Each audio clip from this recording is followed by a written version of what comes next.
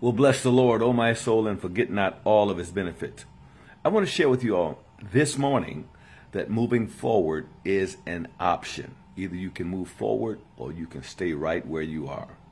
Staying right where you are has proven to be what it is.